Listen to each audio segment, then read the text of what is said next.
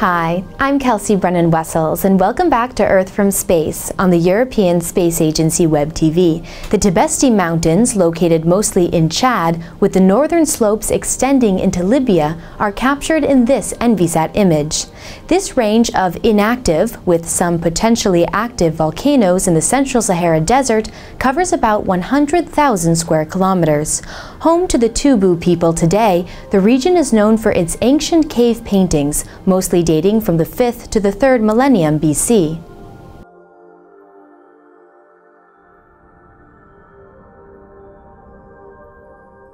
The isolated area with little vegetation is known as the Mountains of Hunger because they can feed few people. Some plant life does exist, supporting populations of gazelle, Barbary sheep, and cheetah.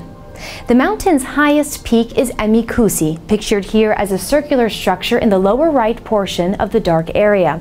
Standing over 3,400 meters high, it is the tallest mountain in Chad and in the Sahara. The westernmost volcano is Tuside. Our satellite view shows the dark peak with lava flows extending to the left. The white depression to the southeast gets its color from the accumulation of carbonate salts, creating a soda lake. There are a number of hot springs and geysers throughout the mountain range. Local people use the hot and warm springs for medical purposes.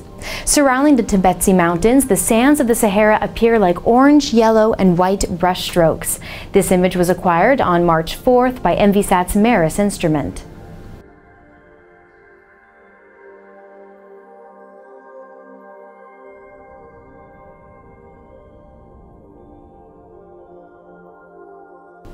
Well, that brings us to the end of this edition of Earth from Space. Remember that we broadcast online every Friday at 10 o'clock Central European Time. You can watch us on our website or through the ESA app on your mobile device. From the ESA Web-TV studios, I'm Kelsea Brennan-Wessels.